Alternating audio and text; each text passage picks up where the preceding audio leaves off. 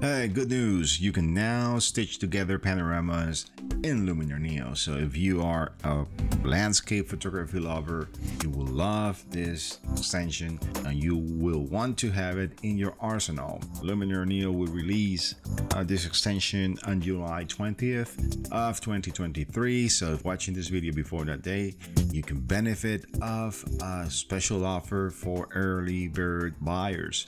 There are two options, one for Luminar Neo current users and another option for new Luminar Neo users. So go ahead to the description below, check the links, don't miss out, move fast to get a special price. Now without any further ado, let's get straight to the point and start stitching together all the images I have in here to create this beautiful panorama with just a few clicks. All right.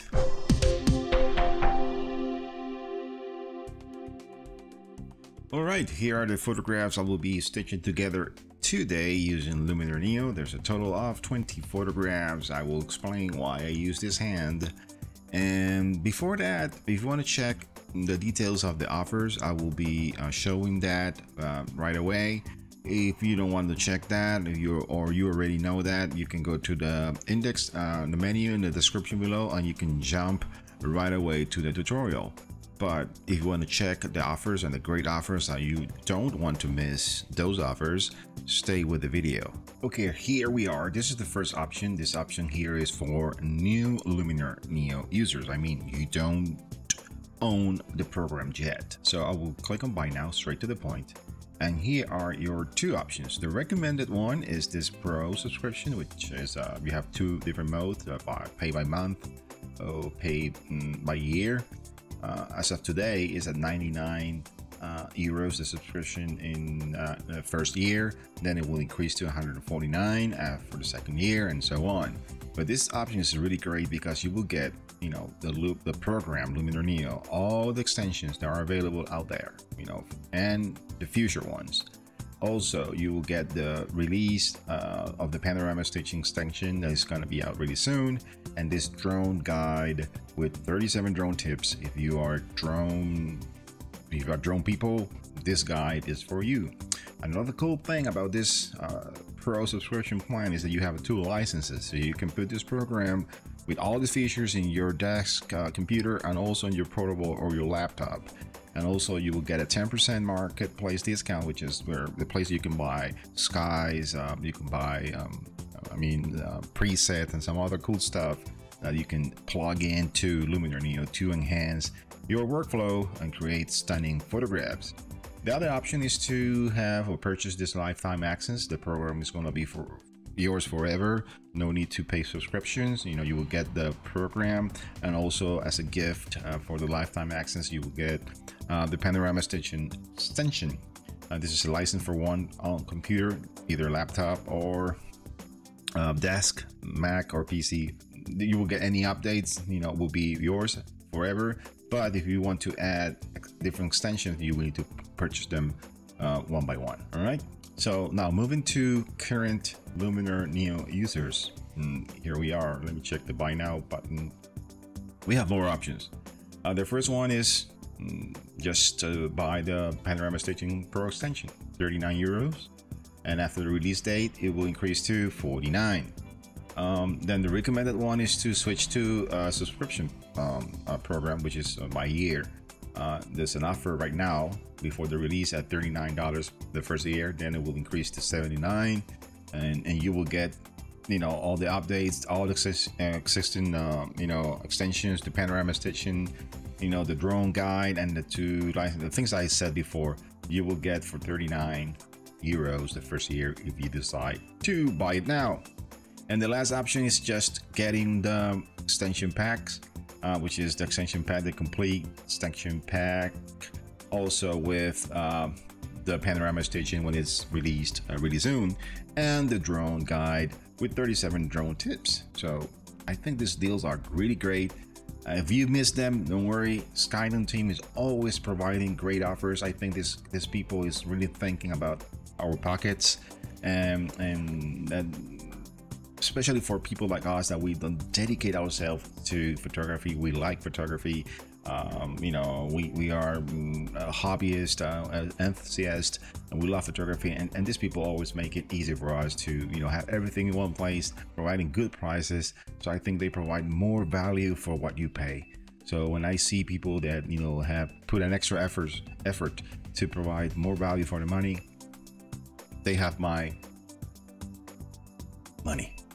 All right, guys, so without any further ado, let's move now to the tutorial. Okay, here I have the pictures. I have a total of, because let me see, it is including this one, I think I have a total of 21 pictures. Yes, but this picture over here is a reference picture, because sometimes I shoot 2 or 3 sequences of the same spot at different settings, right? And then I need to have a reference of which one is gonna be my initial photograph. I will stitch together these 20 pictures. There's no more science to this than just selecting all of them and dragging them to the panorama stitching extension. In other words, to select all these pictures, the way I do it is I click on this first one, scroll down all the way to the last one, hit or the shift key on my keyboard, click on the last one, and you will see that all of them are selected. You know, I have 20 pictures selected in here. So I will open the panorama stitching extension, and then I will drag these 20 pictures. And by the way, if you want to check a guide that I put together for shooting panoramas, I will leave the link in the description below to my blog post where I talk about this. So the different options you have here in this panorama stitching, you know, extensions are, you have the distortion correction, which is, I think, is good, because most of the lenses, or the recommended lenses used to shoot panoramas, are wide angle lenses, and those lenses have a tendency to distort, right? You know, so distortion correction would be great. The vignette also as well, you know, there's a tendency sometimes of these lenses to also create those tiny vignettes in the corners of the frame. So I will select those two. I don't see any chromatic aberration in this photograph. It was a very overcast day, and by the way, this was shot in Ourense, that's in Galicia, you know, in Spain, the northern part of Spain.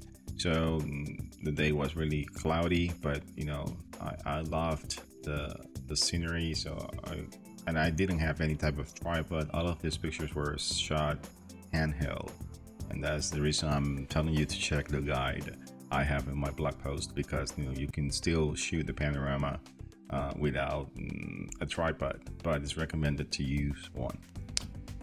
Okay, so the other thing is the remove files. You don't want to remove the files, you want to keep them.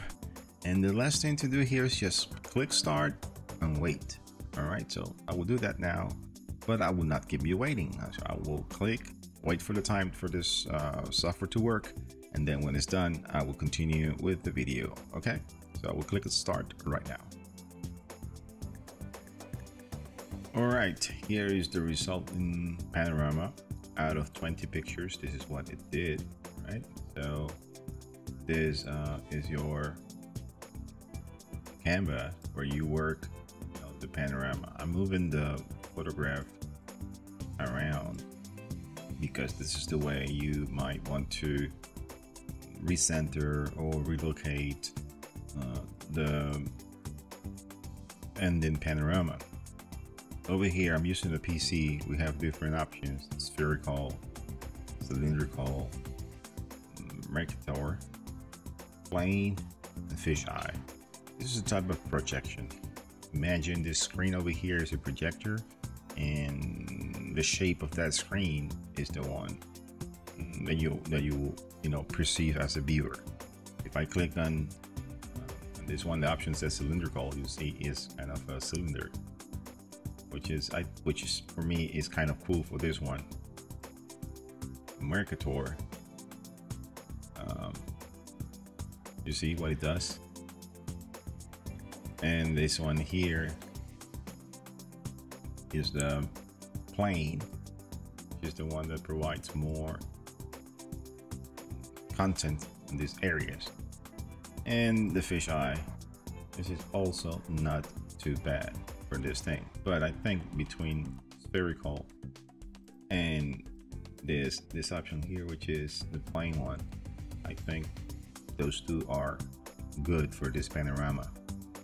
And as I said, I will not be covering the techniques or details. There's a guide that shows you why I shoot an horizontal panorama using a vertical or portrait orientation of the camera to shoot it. And the reason to do that is because I want to have enough data, I mean, to stitch together a panorama in any of these projections and then cut it off and still have the composition that I want. So I will leave this one over here. There are technical explanations for all these different type of orientations, but that's not my field. You know, I play with them, and the one I like, that's the one I use, and I encourage you guys to do the same, right? So, but if you still want to know the exact technical, you know, bolts and nuts of this different type of projections, okay, go ahead and search the internet. All right, so the next step now is to click on continue, and this is going to be the end result of the stitching. So we'll click on that, and there you have it. So I have these handles over here for cropping the photograph. So I will move the first one here, second one here, and also this one and the other one like so.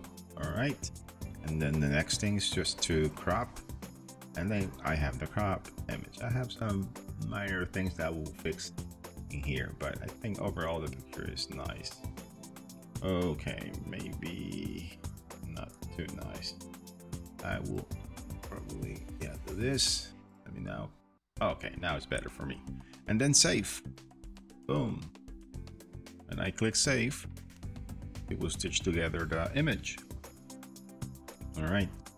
You'll see here that I was working on this folder here, but when you finish stitching, it will move the photograph to this panorama stitching folder. This folder was created by Luminar Neo, not by me. All right.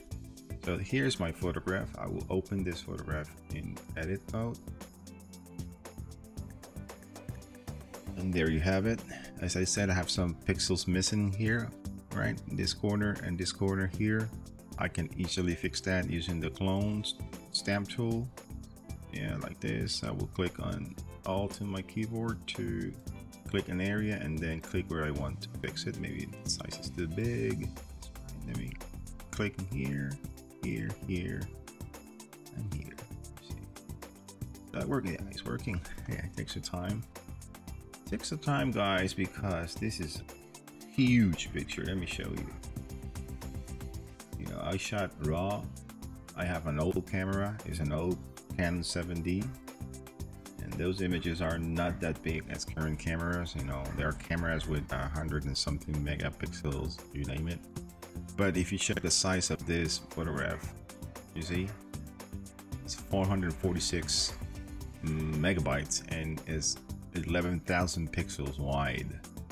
You can get easily with this newer cameras 30,000, 40,000 pixels wide. That's a huge picture. And that's the nature of a panorama, because if you were to print this in a large scale, it will look beautiful.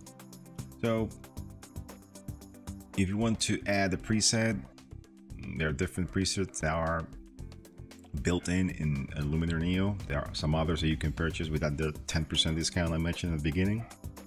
But I will try, let me check this. No, that's not the one, scenery one. Here's one. This more volume one that will add the sky for you. Look at that. I will click on that. Boom.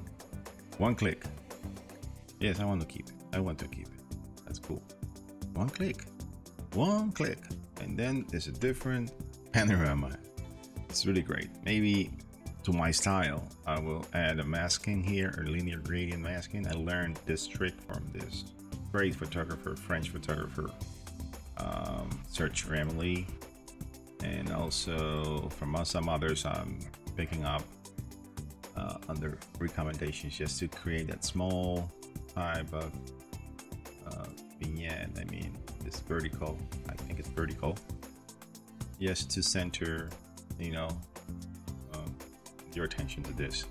I don't think I need to change anything else in this image. To my liking is okay, but if you were to have another sky, for example, this blue sky, it's not typical sky of you know, fall time, so I can always go to the edits here and select the adjustment and tweak it and change it. You know, if I want to add, for example, this sky over here, I can change it. This is different mood.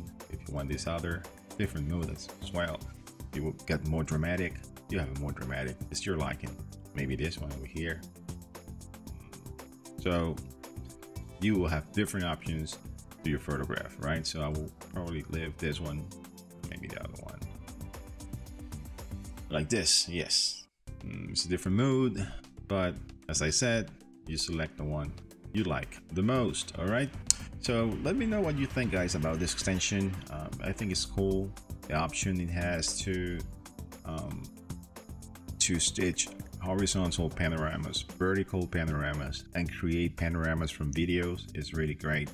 I will be recording more videos of the other two options. I mean, stitching together a vertical panorama and creating a panorama from a video, which is other two cool options of the extension. So again, guys, thank you very much for watching the video. If you like this type of content, please consider subscribing to the channel, give me a like, and also hit that bell button so you can get informed by YouTube every time I upload new content.